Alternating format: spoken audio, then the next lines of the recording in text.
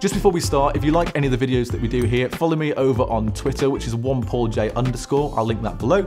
And on Instagram as well, which is #1pauljay. It's only been a minute and there's some more iOS 14 and iPhone 12 leaks. First of all, the iPhone 12 design has been leaked, and there isn't anybody that leaks that hasn't confirmed that this is genuine. And this seems to confirm that the iPhone 12 and the iPhone 12 Pro Max will come with that new LiDAR sensor that the new iPads came with a couple of weeks ago. This is something that Apple are going to push quite a lot over the next couple of years, and we're not sure how useful this will be just yet, and I haven't had a chance to play with it on the new iPads. But what is interesting is to see this in some of the new phones. And as well as that, it seems to confirm that what we're going to get on the new iPhone 12s will be that square, almost cutout of cameras that will be on the back. On that square cutout, you'll end up having your wide-angle lens, your telephoto lens, the main camera lens, and as you can see in the photo here on the bottom right, that is where you will have that brand new LiDAR sensor. As you can see in some of these renders from Everything Apple Pro, the bottom right seems to be the more ideal place for that new LiDAR sensor to go, and that also means that the microphone will push just between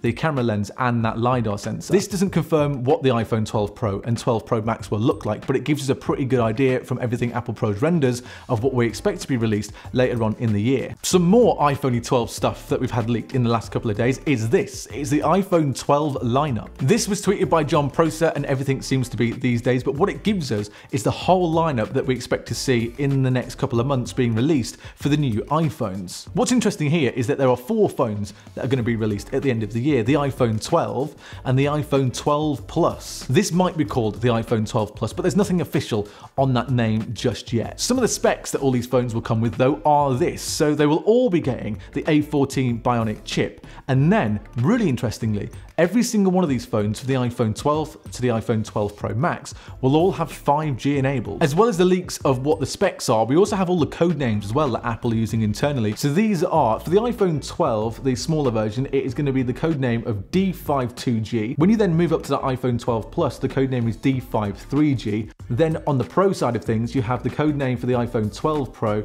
as the D53P, and then when you move over to the 12 Pro Max, it is D54P. And this doesn't really mean anything to us lot, but it's interesting to see all the stuff that is being leaked about these phones. And lastly, another leak tweeted by John Prosser is the confirmation that we will probably be getting widgets on this iOS 14 home screen. And we've seen this rumored and talked about over the past couple of weeks, and a few photos here and a few photos there, but it seems that this is absolutely happening with iOS 14. You can see from this picture here that the top right of the screen has a widget on it, and also the bottom right of the screen has a widget that is situated maybe wherever you want to put it. It'll be interesting to see what Apple can do with widgets and integrating them into iOS 14. And the last bit of iPhone 12 leakiness we've had over the past couple of days is this, that the notch will be getting smaller on the newer models of iPhone. This was something else that was tweeted by John Prosser, and you can see here in the pictures that that notch does look a lot smaller than the one that we have in the iPhone 11s at the moment.